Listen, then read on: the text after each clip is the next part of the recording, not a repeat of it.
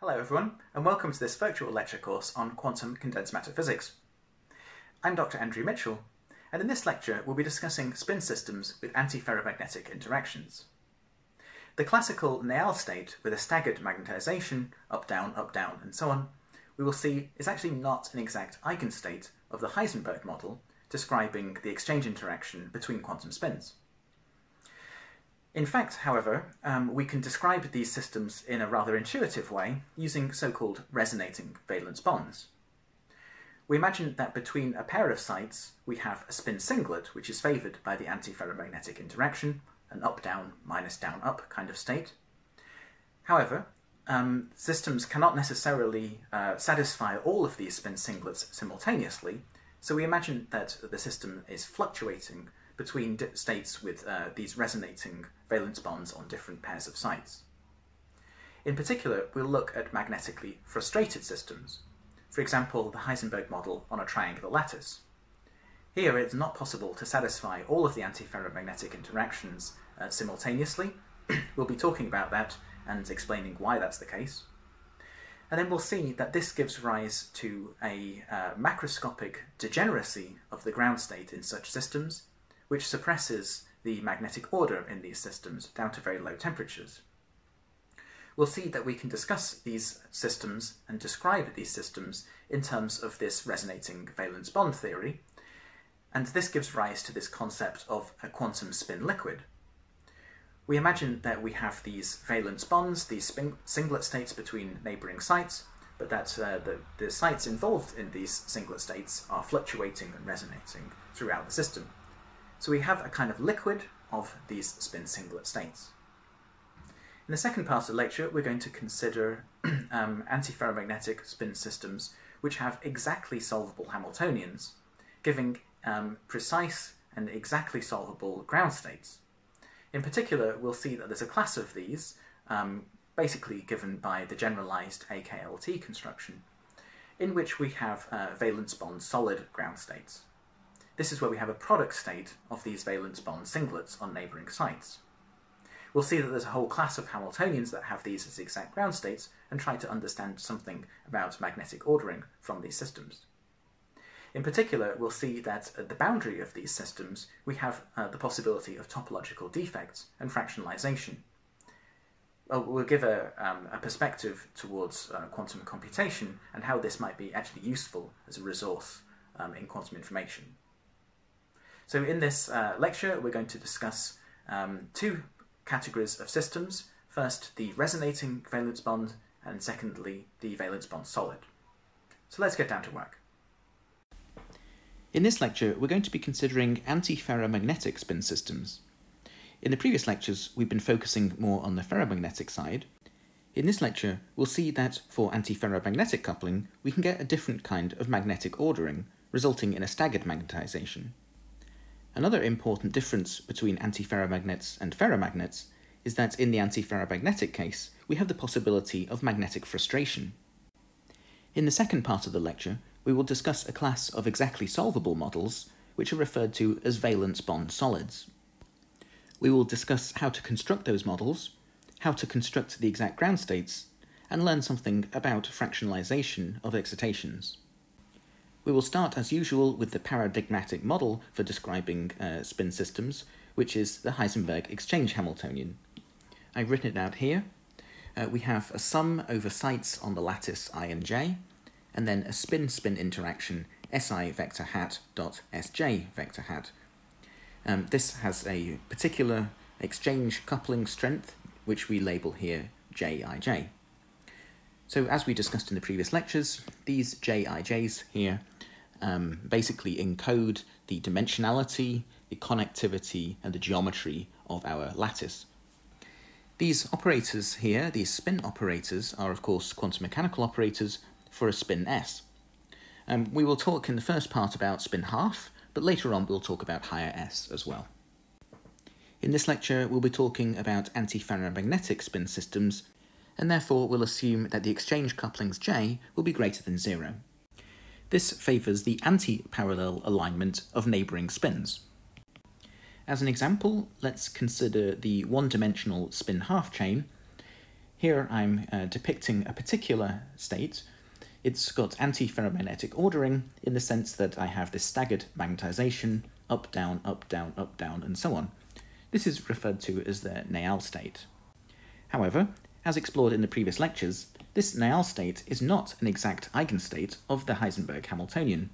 It's not the ground state or any eigenstate. That's because contained within this Heisenberg exchange Hamiltonian are spin-flip terms. These terms, for example, lower the SZ projection of a particular spin and it's compensated for by raising the SZ projection of a neighbouring spin. For example, as I've depicted here, the strict up, down, and so on order of the Neel state is disturbed by this spin-flip process. The true ground state of the system will be one in which we have a superposition of various states that look a bit like this. In fact, we can get these domains of antiferromagnetism separated from other bits by these domain walls where we have two parallel spins. All of these kind of configurations will enter into the superposition for the ground state of this system. Just to emphasize, the ground state of this system is not a pure product state with this pristine antiferromagnetic ordering. We can also consider systems with a different geometry or dimensionality, another classic example being the 2D square lattice. Here we can again imagine having a Neel type state with the pristine antiferromagnetic ordering. Every spin, for example take this one, is surrounded by other spins, its nearest neighbours, of the opposite SZ. Here, too, the pristine antiferromagnetic ordering is not present in the exact ground state of this system. For example, if I flip this pair of spins here, then I see I create a number of domain walls where we have parallel spins here, here, here, here, here, and here. The true ground state of the system is one that's much more complex. We can, however, still talk about the propensity for magnetic ordering in such systems by looking at spin-spin correlators. For example, if we look at the expectation value of SI vector hat dot SJ vector hat for a pair of sites on this lattice, I and J, then we can see how that scales with the distance between those two sites.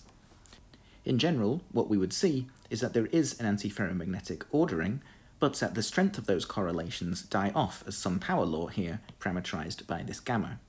If we had pristine antiferromagnetic ordering, then I could say, for example, if this spin here is up, then I know with absolute certainty that this spin over here is up, and this one over here is down, for example. In the true ground state, it's not so simple, and what we could say is that there is a correlation between the spin on this site and this site, but that correlation decays with increasing separation, as one might expect. These correlation functions, and in particular these power laws, really typify and characterize these systems. The situation is somewhat different on the triangular lattice, because here we have the possibility of magnetic frustration. Suppose I imagine spin-half particles on the vertices of this lattice. Imagine that I have some antiferromagnetic ordering along the top row here, up, down, up. How then do I arrange the spins on the other sides to maximize the number of antiparallel bonds? Let's say in the second row I start off with down, up, down, up. In this configuration I have antiparallel bonds running along each horizontal line, and also we see antiparallel arrangements of the spins on these bonds. However, if I look on these bonds, I see parallel spins. In fact, it's easy to see that however I try to tile my triangular lattice with up and down spins, I cannot simultaneously satisfy all of the antiferromagnetic bonds, meaning the spins like to be in an antiparallel configuration, but I can't simultaneously satisfy that condition for all of these bonds denoted by the blue lines here. However I try to arrange the spins, there will always be these pairs of neighbouring sites in which I have the spins in a parallel alignment. We saw that the situation was rather different on the 2D square lattice. There, I could write down an exact product state in which all of the pairs of neighbours had the antiparallel configuration. On the 2D triangular lattice, that's not possible. This is referred to as magnetic frustration, and it would also be an issue even in the classical system of spins. The magnetic frustration is a result, therefore, of the competing interactions. To understand this in a little more detail, let's consider a single moiety on this lattice, a single triangle. Let's consider the following Hamiltonian. We have a constant J between our different bonds. Here I will also assume that J is greater than 0 to look at the antiferromagnetic case. And then we have spin-spin interactions between the three sites, S1.S2, S1.S3, and S2.S3, thereby forming this equilateral triangle of spins. We can consider a possible spin configuration like this one, in which spins 1 and 2 are in an antiparallel alignment. But what do we do with the third spin? Do we choose it to be up, thereby making these two antiparallel, but these two parallel, or down, in which case these two would be antiparallel and these two would be parallel?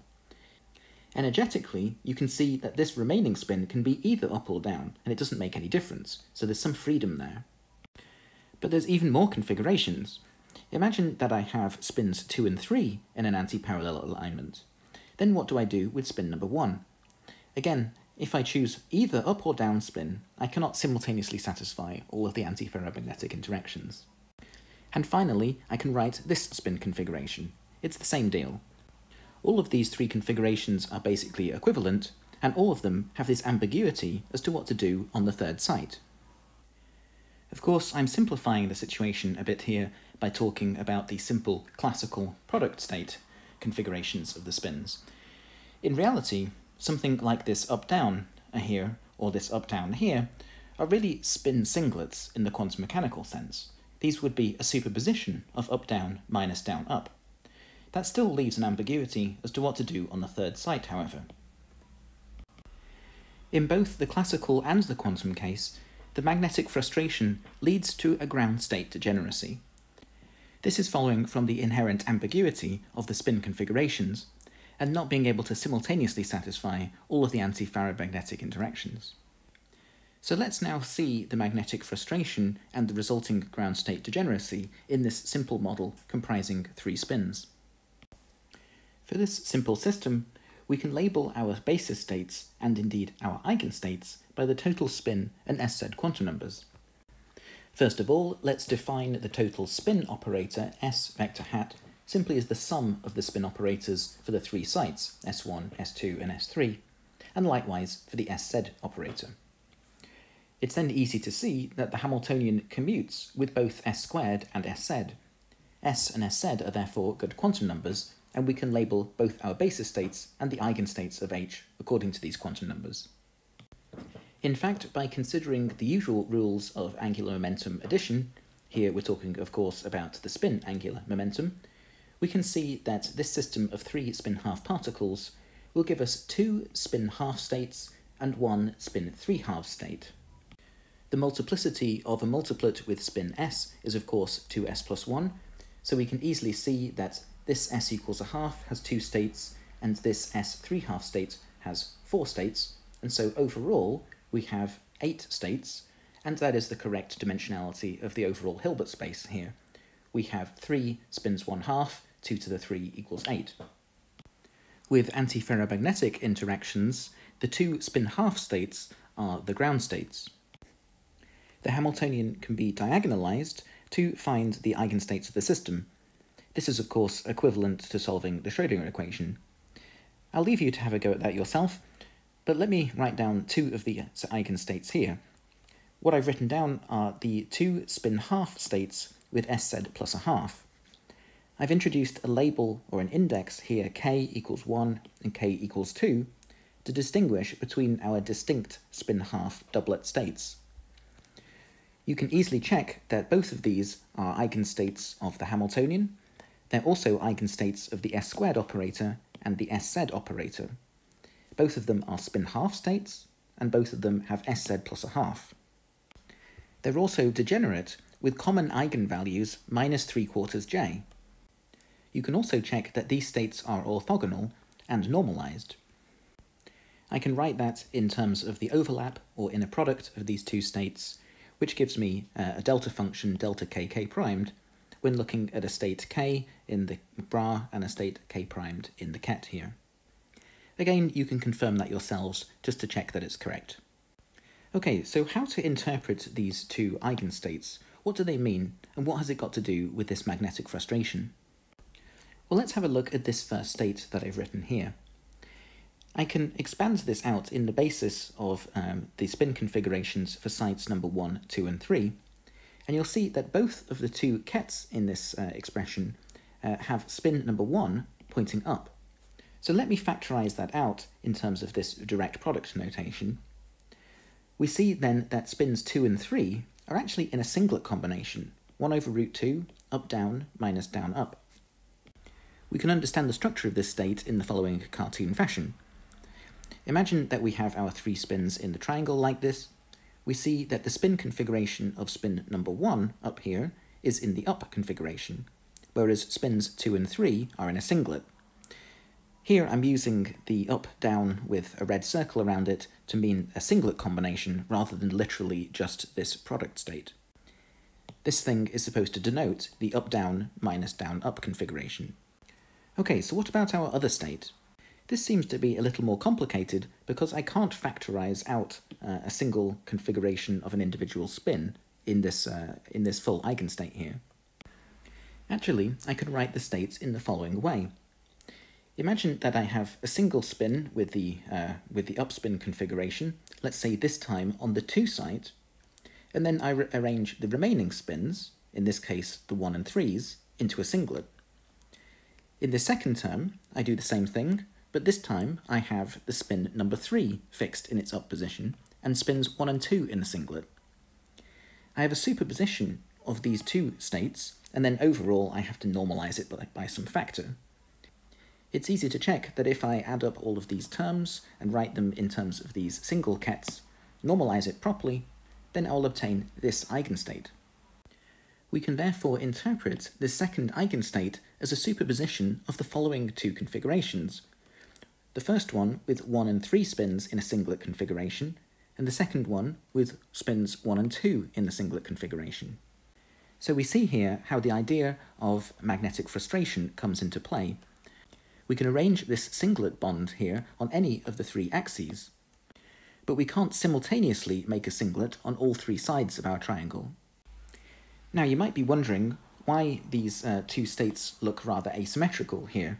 Why, for example, in this first eigenstate, do I just have a single spin configuration with the 2 and 3 sides in a singlet, whereas in the second eigenstate I have this superposition of these 2?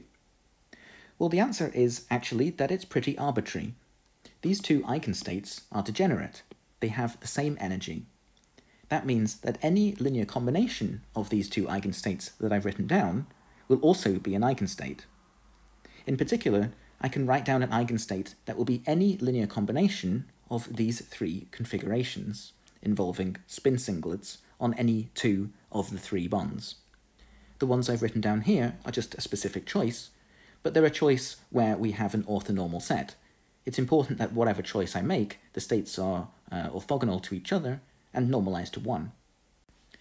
But just to emphasize, it would be a perfectly valid state to consider a superposition of this one and this one, for example, or this one with this one, or some other superposition of all 3.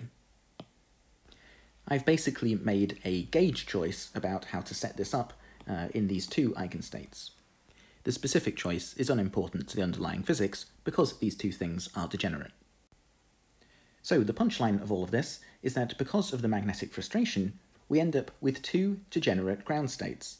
We have a degeneracy in the ground state because we cannot fulfill all of our antiferromagnetic interactions simultaneously.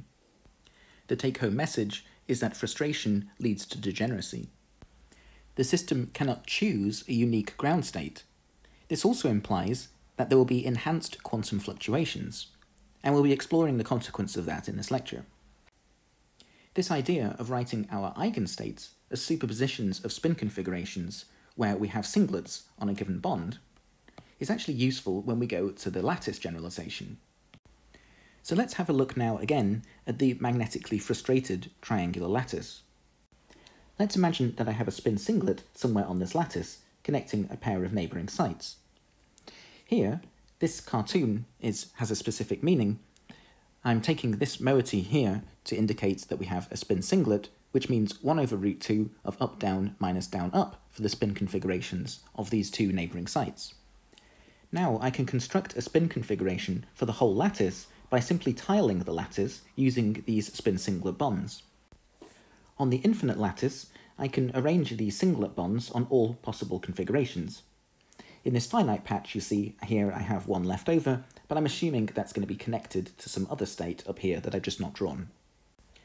Of course, this tiling of the lattice in terms of these spin singlet bonds is very far from being unique. I can choose all sorts of different configurations. For example, I could choose one like this. And indeed, you can probably convince yourself that there's a macroscopically large number of these different configurations. Here I've just illustrated a few of them. The true ground state of these systems will be some linear combination of all of these different configurations. We will have a quantum superposition of these kind of states. Another way of viewing this is as fluctuations in time. We can imagine that the system occupies a particular configuration like this at a given instant in time, and then it quickly evolves to this state, and then this state, and this state, and so on. We have fluctuations of these various bonds between these various configurations, and we imagine that this is happening in time.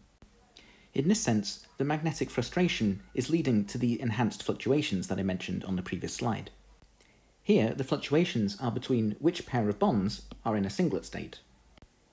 The eigenstates of our system can therefore be viewed as so-called resonating valence bonds. The idea is that this singlet state here, denoted by this red bubble containing a pair of black sites, is a so-called valence bond. It's like having a chemical bond in the molecule, hence a valence bond. The term resonating valence bonds is meant to indicate these enhanced fluctuations. I imagine that these different spin configurations are in resonance, meaning that we interconvert very rapidly between them.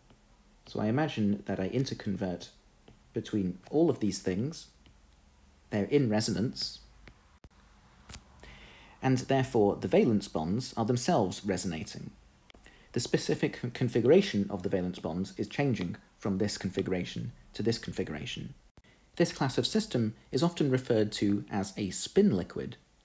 This is because we imagine that these valence bonds here, these singlet bonds, are flowing around from position to position. They're moving around each other and flowing, just as one would have with molecules in a liquid. Of course, this is just an analogy. Here we're really talking about a quantum superposition of these states, but we can imagine it as a kind of spin liquid in this very precise sense. Also notice that in each of these configurations, I actually have zero net magnetic moment. All of the bonds in the lattice are in these singlet configurations.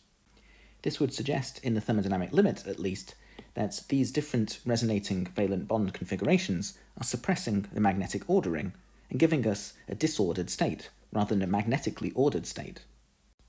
And this is exactly what happens in real materials.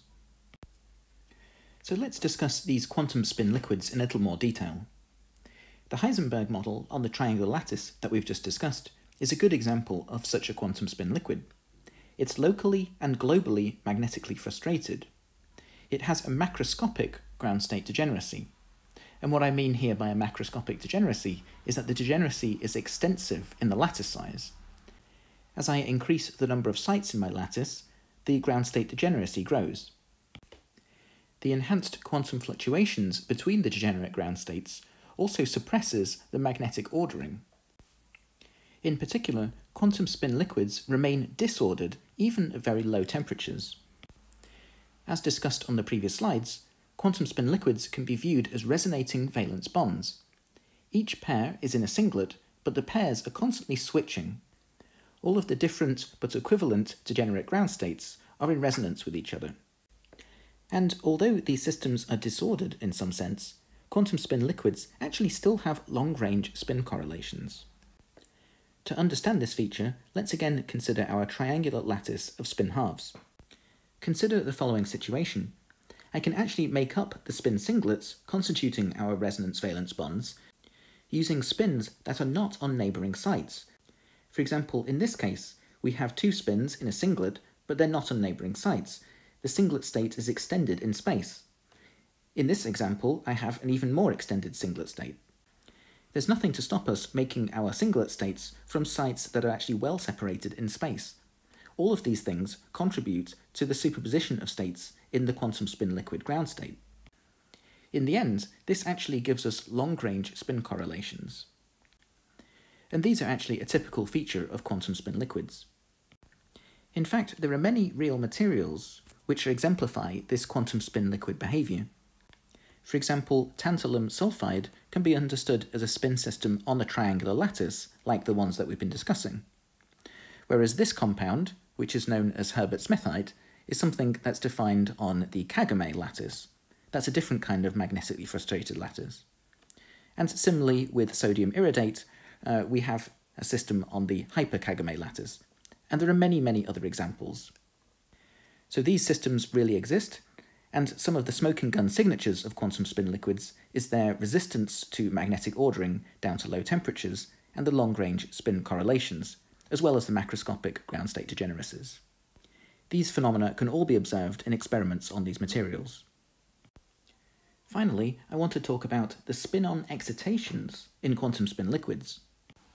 These so-called spin-ons are the elementary collective excitations above the resonance-valence bond ground states.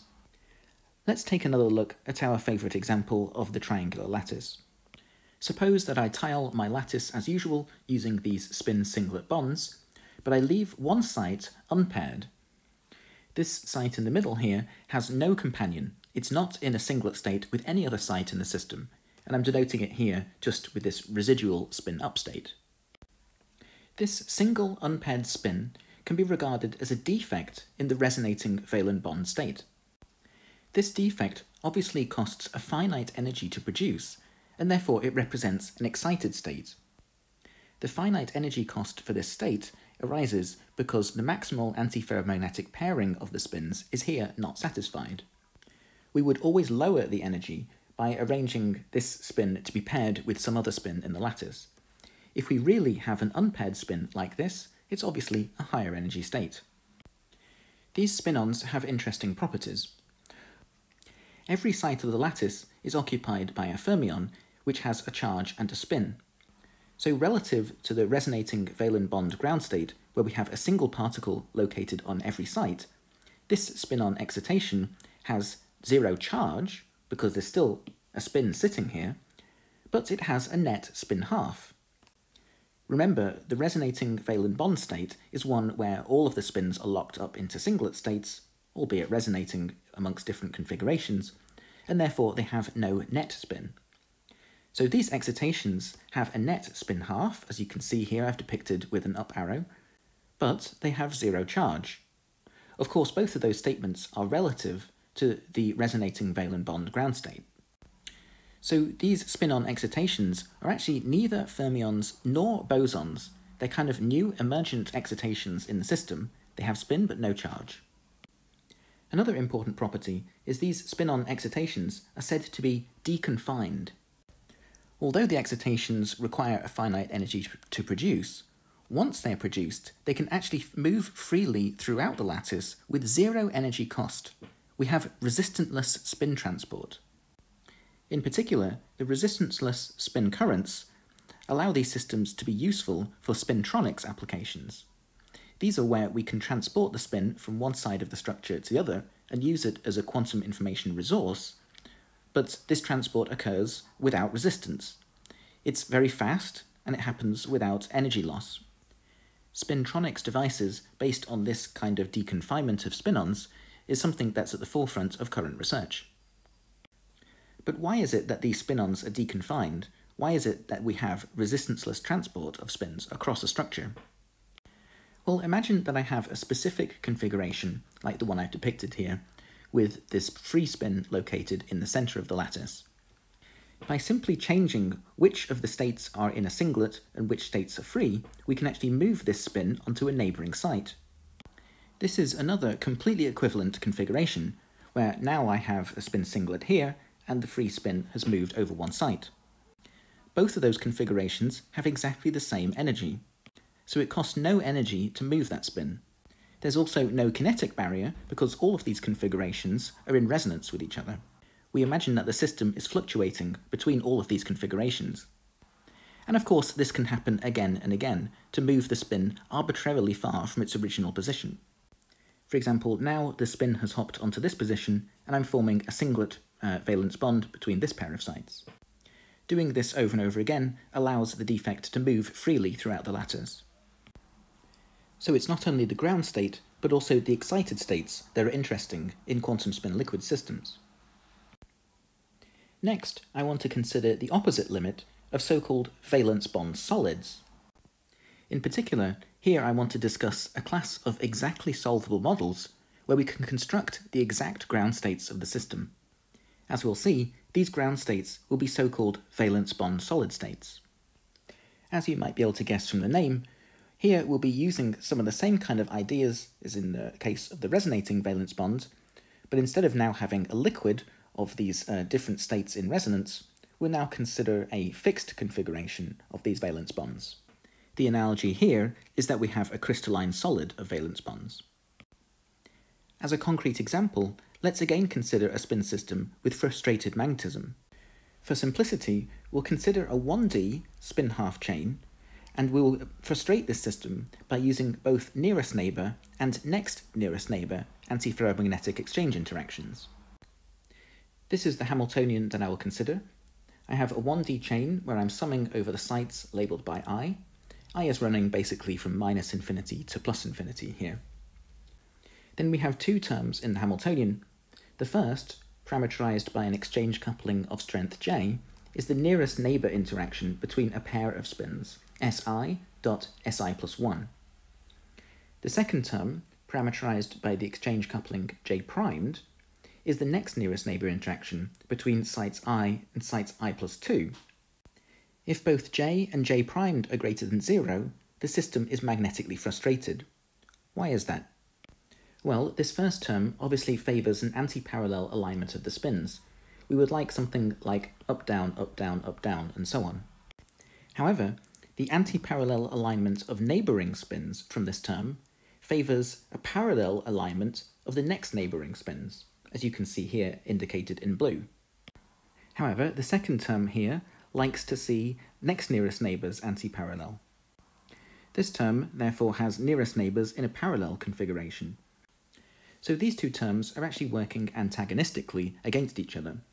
This first term wants nearest neighbours antiparallel and next nearest neighbours parallel, and the second term has it the other way around. The system is maximally frustrated if both of these two terms are competing equally with each other and have the same magnitude. Obviously, in that case, we cannot satisfy all of the interactions simultaneously. However, instead of considering the point of maximum frustration, let's consider a different and special point where J primed is equal to 1/2 of J.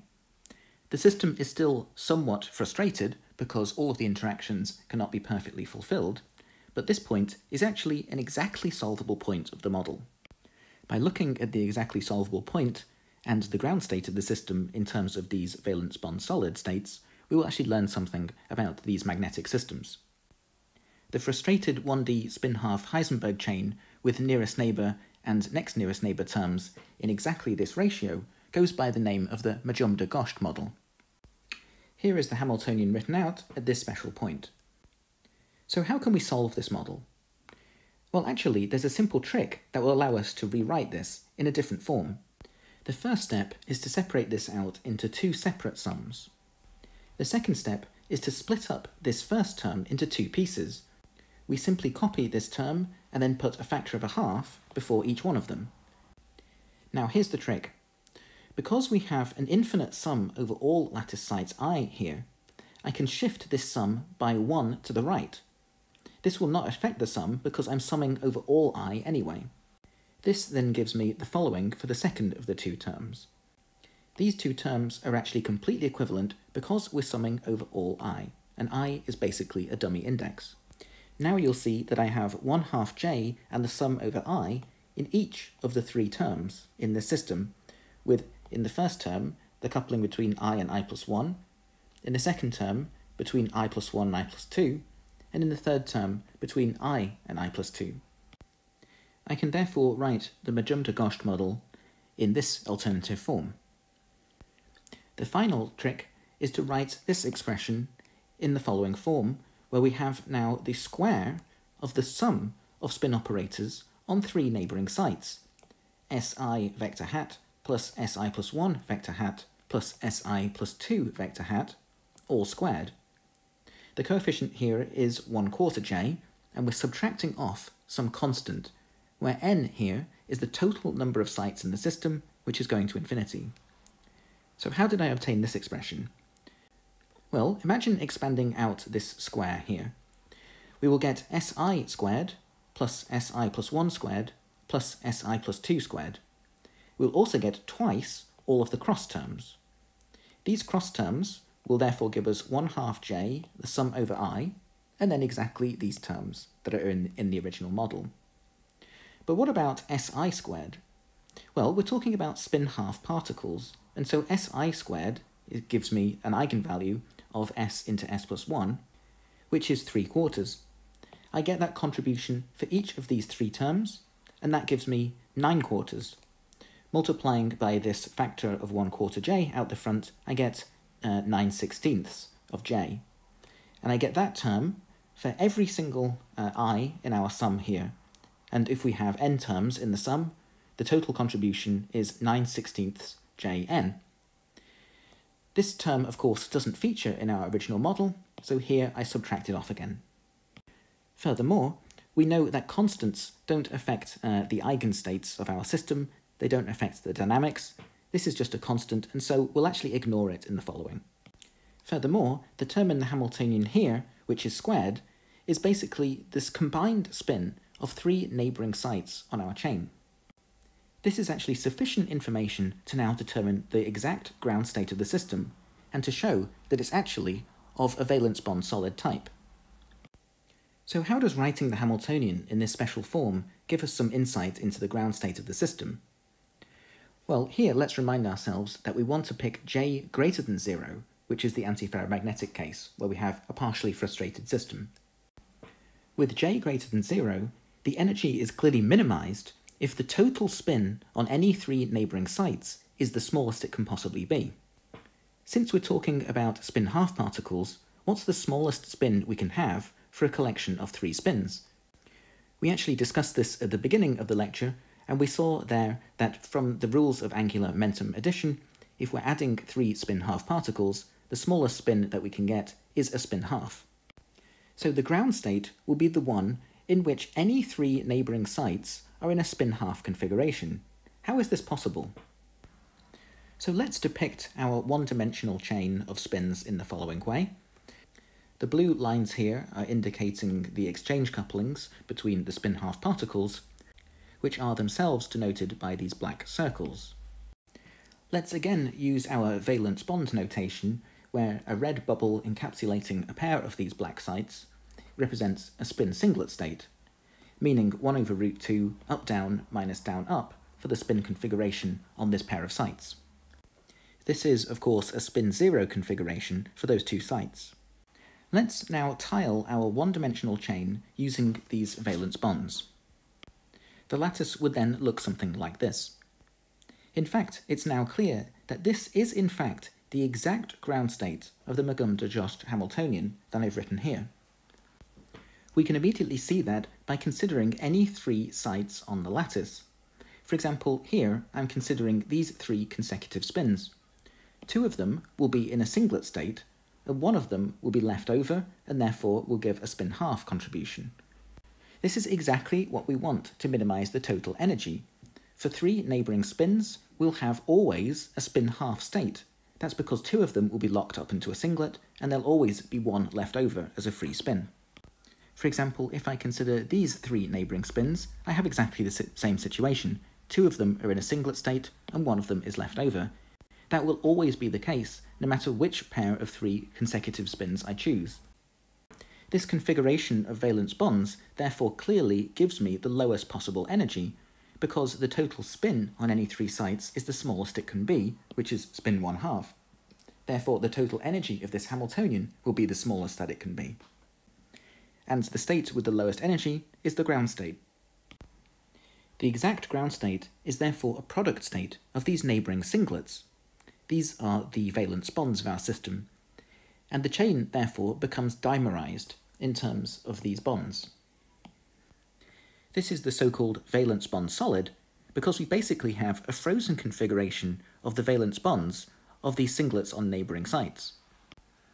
Each singlet involves entangled spins on neighbouring sites.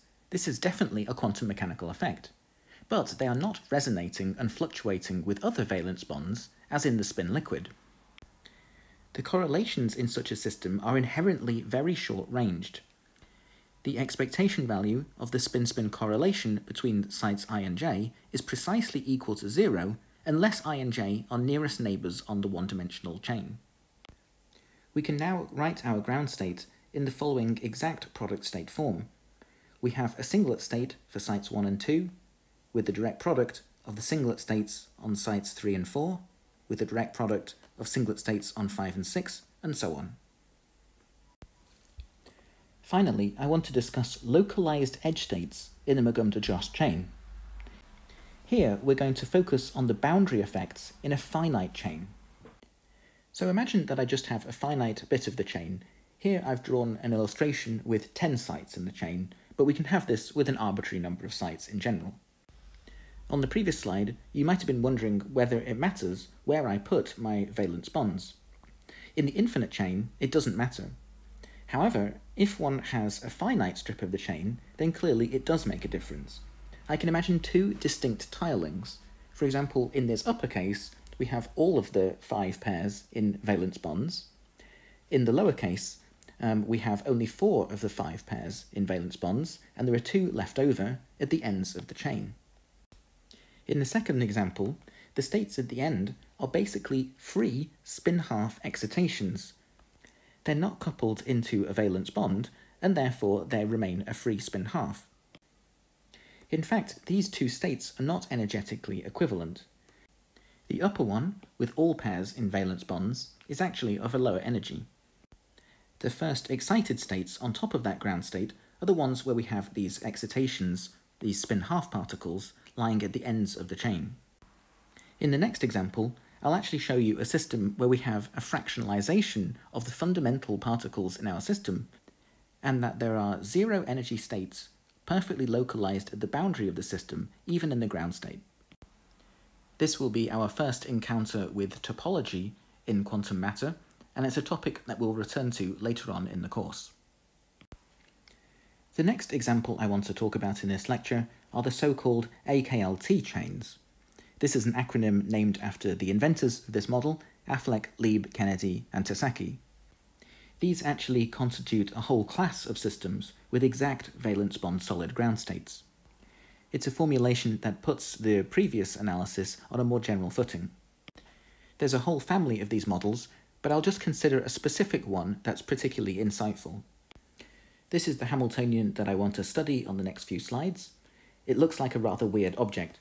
It's a one-dimensional chain with a constant exchange coupling J, which is assumed to be antiferromagnetic, J greater than 0, and we have a sum over site I of our chain, running from minus infinity to plus infinity.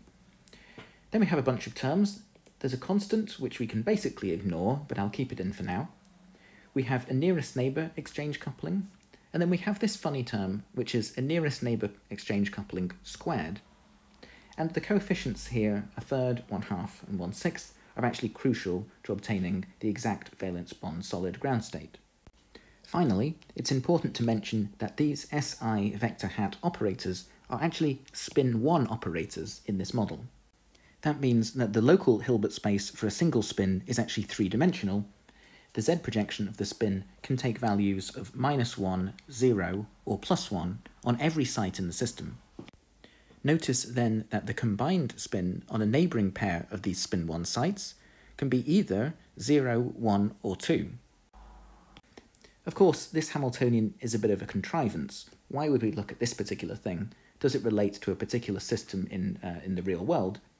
Well, the answer is that it doesn't really relate to a particular material as such, but it does teach us something interesting about the nature of these magnetically frustrated spin systems. So we'll study it as an abstract model. It will teach us something useful, I hope. Furthermore, even though I will discuss the exact valence bond solid ground state of this system, one can consider more general systems that really might model real materials as simply perturbations to the exact state given by this system. So first, let's consider two neighbouring spin 1 sites. Let's say we're looking at sites number 1 and 2.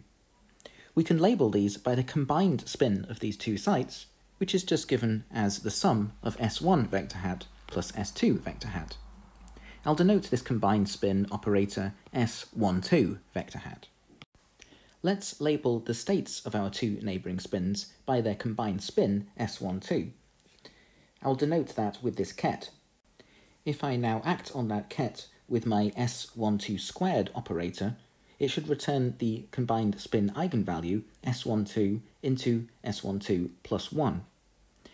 Now, for our two neighbouring spin 1 particles, the combined spin can either be 0, 1 or 2, by the usual rules of addition of spin angular momentum.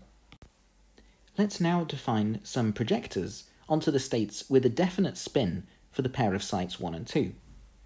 In particular, I'll define P0 as the projector onto the spin 0 state. Here I just have the bra for S12 equals 0 state and the ket for the S12 equals 0 state. And similarly for the projector onto the spin 1 state, which looks like this, and the projector onto the spin 2 state, which looks like this. So let me remind you what I mean by these projectors. Imagine that I act with the projector P0 onto the state with the combined spin equals 0. The result of that, due to the orthonormality condition of these kets, is equal, of course, to the S12 equals 0 state. However, if I act with the P0 operator on the S12 equals 1 state, I will get 0. And if I act with the P0 operator on the S12 equals 2 state, I also get 0.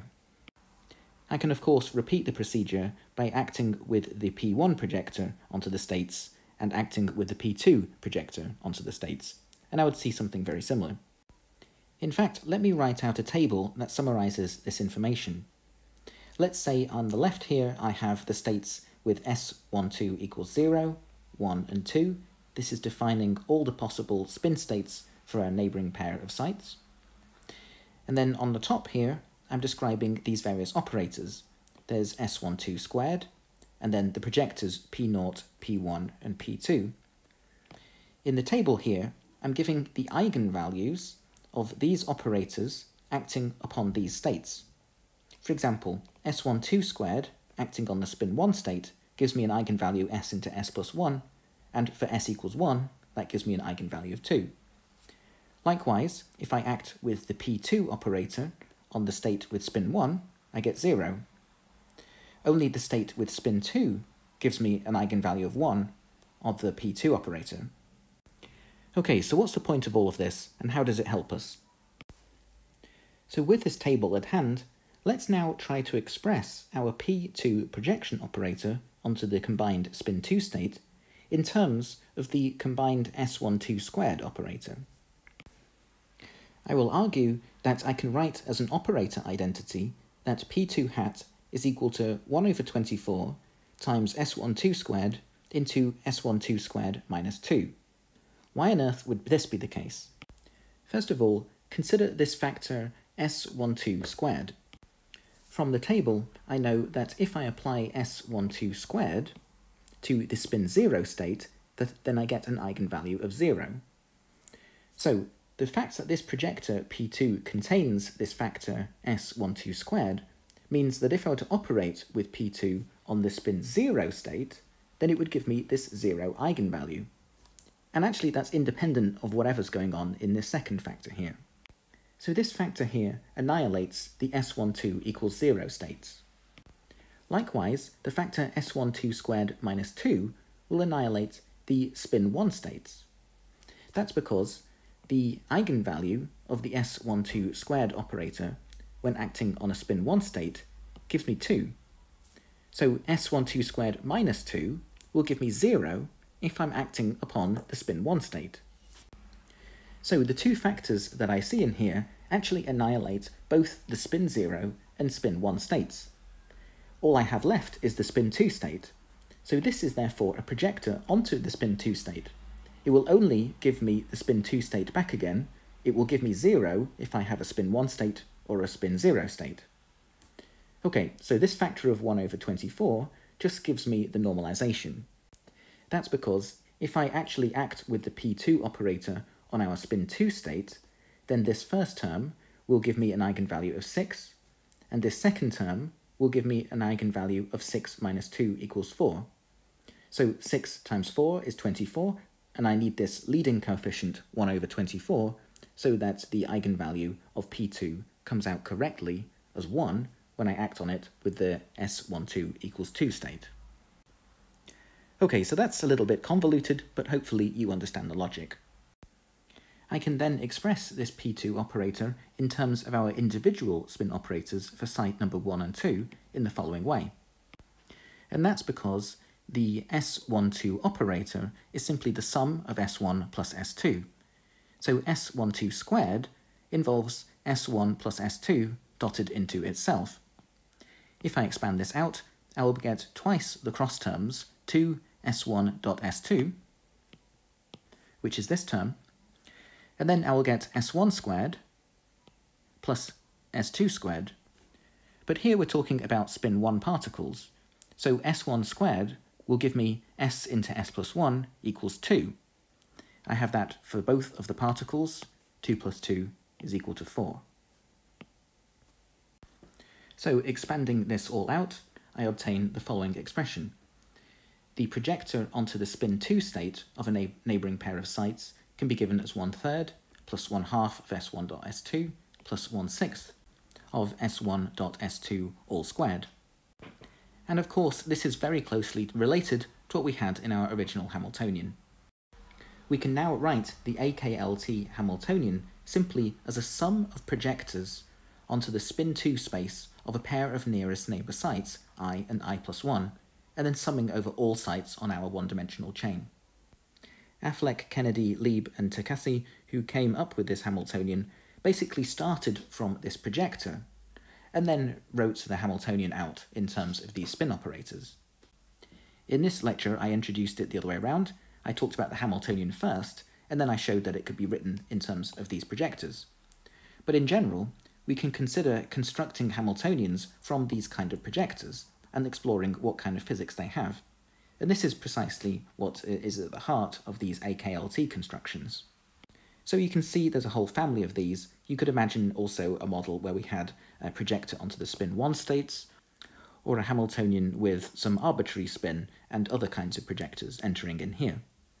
The specific example is the one that I wanted to talk about here, with this AKLT chain with spin 1 particles, and the Hamiltonian consisting of projectors onto the combined spin 2 states of neighbouring pairs. So far we've understood something about how to rewrite the Hamiltonian as a sum of projectors. The question now is, what is the ground state of such a system? We will obtain the lowest energy if all neighbouring pairs of spin 1s are in their combined spin 0 or singlet configuration. This will be the ground state because then the Hamiltonian will annihilate all of those states. This is a projector onto the spin 2 space of neighbouring spins. If all neighbouring spins are in a spin 0 configuration, this projector will annihilate it and give us 0 energy contribution for that state. You might wonder why we can't arrange for our neighbouring pairs to be in a spin 1 configuration. They would also be annihilated by this spin 2 projector. But as it turns out, it's actually impossible to have every neighbouring pair on the lattice in a spin 1 configuration, whereas we can achieve every pair being in a spin 0 configuration. Let me show you now how that works. The question is, how do we guarantee that all of these neighbouring pairs of spin 1 sites end up in a combined s equals 0 configuration? So here I'm depicting our one-dimensional chain of spin 1 particles. Now, instead of considering each of these particles as a spin 1 object, let's consider it as 2 spin 1/2 particles locked up in the triplet s equals 1 configuration. We can then represent our spin 1 chain in the following form, where each of these units, with this blue square box around 2 black dots, represents a spin triplet s equals 1 configuration. This is just a cartoon shorthand notation for the following three degenerate states of spin half particles: up up, up down plus down up, and down down. These are the three components of the s=1 triplet. In particular, each of the dots here represents a spin half particle, whereas in the original model, each of these dots represents a spin 1 particle. We showed in a previous lecture that a spin 1 particle is mathematically identical to two spin half particles locked together in this spin triplet configuration. So therefore, we have an alternative representation of our spin 1 chain in terms of pairs of these spin half particles, each of which being locked into this spin triplet configuration. How does this help us?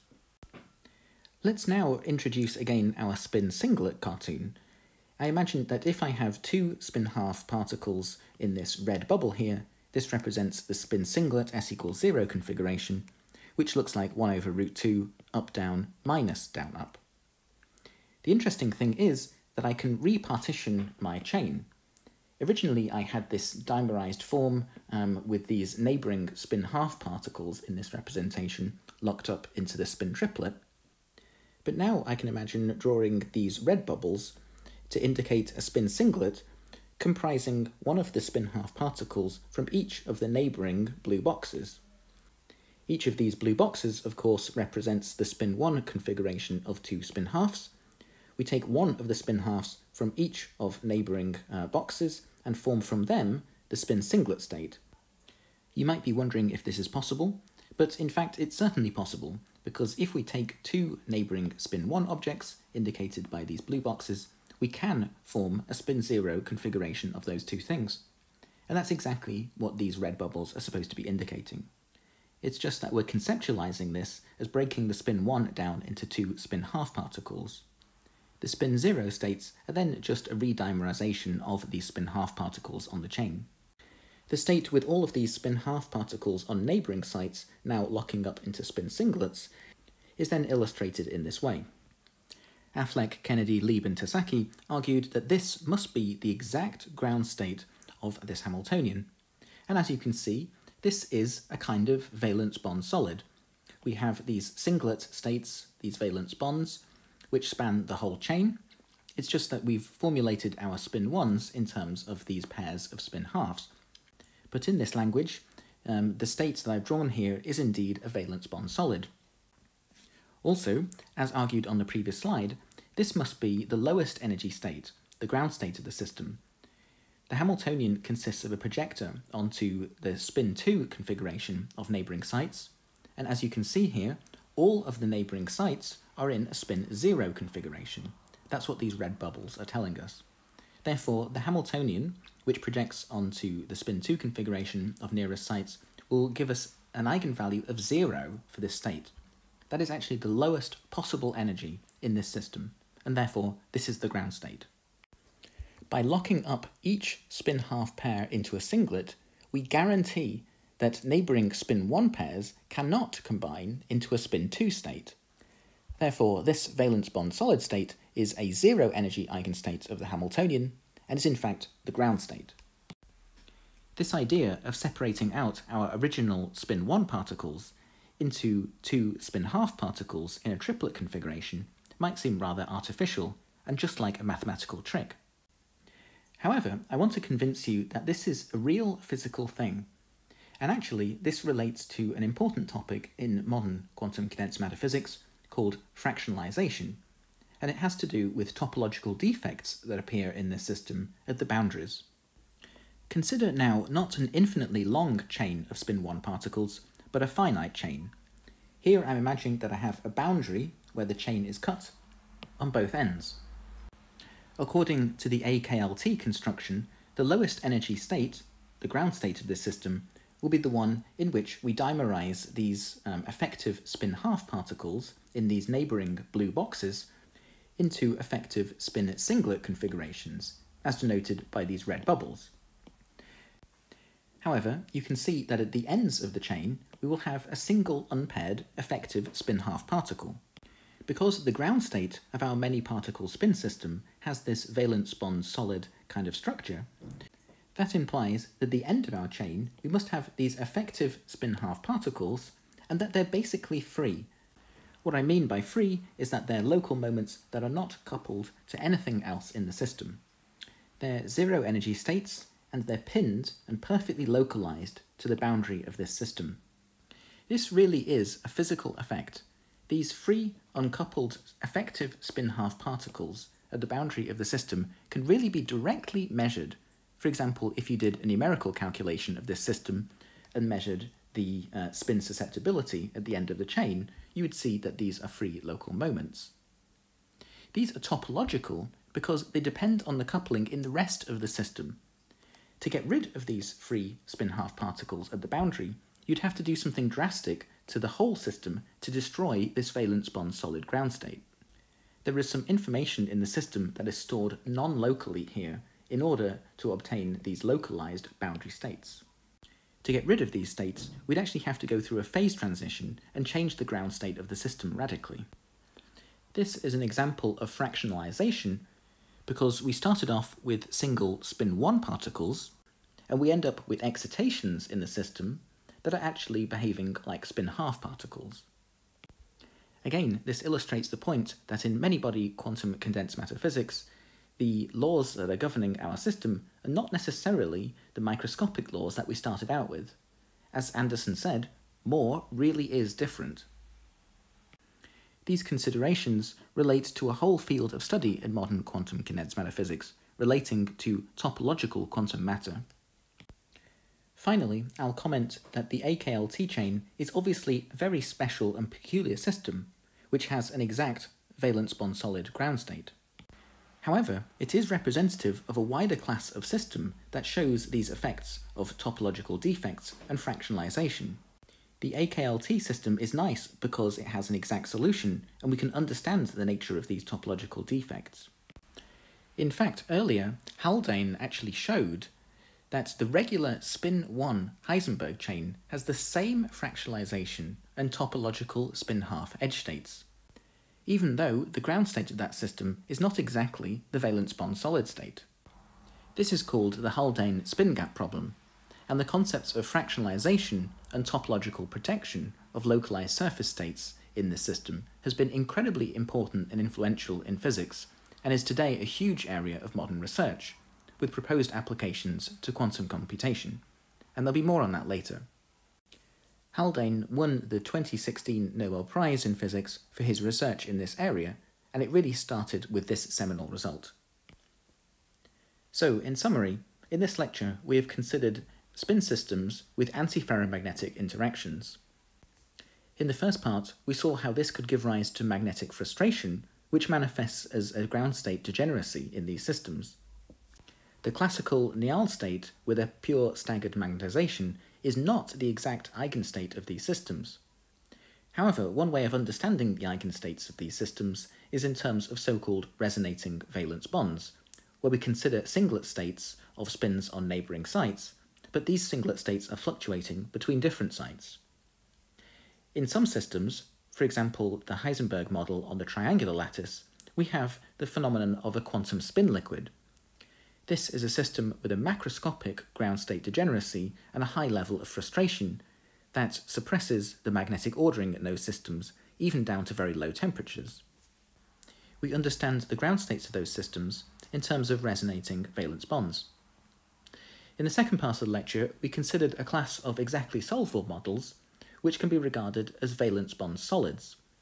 These are product states of these valence bond singlets. A certain class of Hamiltonian will give these valence bond solid states as exact ground states.